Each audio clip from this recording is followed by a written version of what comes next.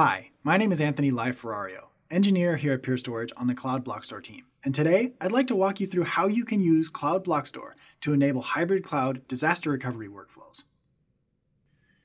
What you often have if you run your applications and your infrastructure on premises is a desire to handle loss of a data center. What I'm drawing on this left side is just a typical setup that can represent some of your apps running inside one of your data centers and being supported by a couple of Pure Storage flash arrays.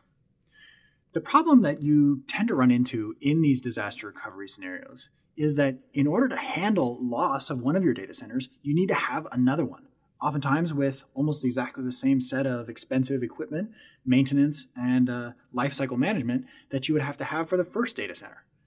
So how can we help you with Cloud Block Store to alleviate some of that ongoing cost and pain? Well, we can actually help you do disaster recovery into the public cloud instead of having to have that second data center. What does this look like?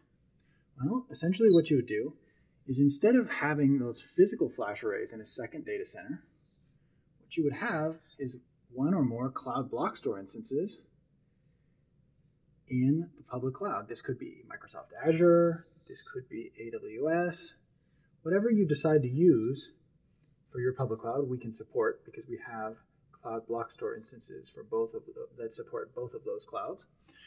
You would deploy a set of Cloud Block Store instances in the cloud, and then you would establish replication links between your flash arrays on premises out to your Cloud Block Store instances in the public cloud.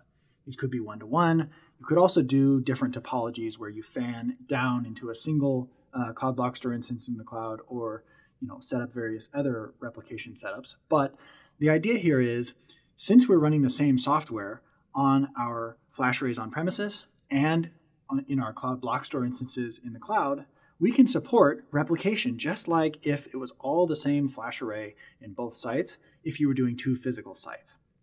So once you have these replication setups, and typically folks like to pick relatively frequent copies for this, you might pick something like a 15-minute interval, or maybe if you have some tier 2 apps, that might be a 1 hour replication interval. You could also even go down to active-active. But for this case, we're going to talk about a snapshot-based replication approach. So what that'll do is that will have this production data center running your apps and just offloading the changes in data every 15 minutes and then every hour for the different apps over into your Cloud Block Store instances. I'll just draw a couple of volumes over here to represent that. So what happens then, right? All right, so very similar to if you had another data center, the expectation here is that if you lose this first data center, what you can do is you can have automation here, which can spin up virtual machines in the cloud.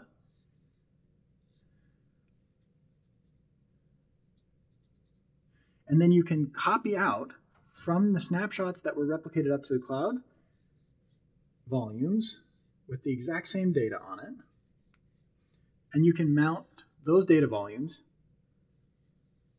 up to your VMs in the public cloud and begin operating your application again. This is really convenient.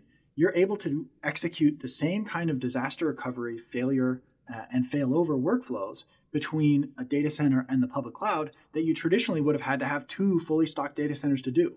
This is something that really only became possible with Cloud Block Store.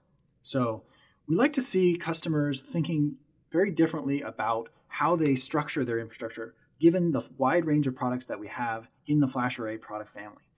This is one really cool way that you can do that. Hopefully you'll take a look at it and decide if it makes sense for you.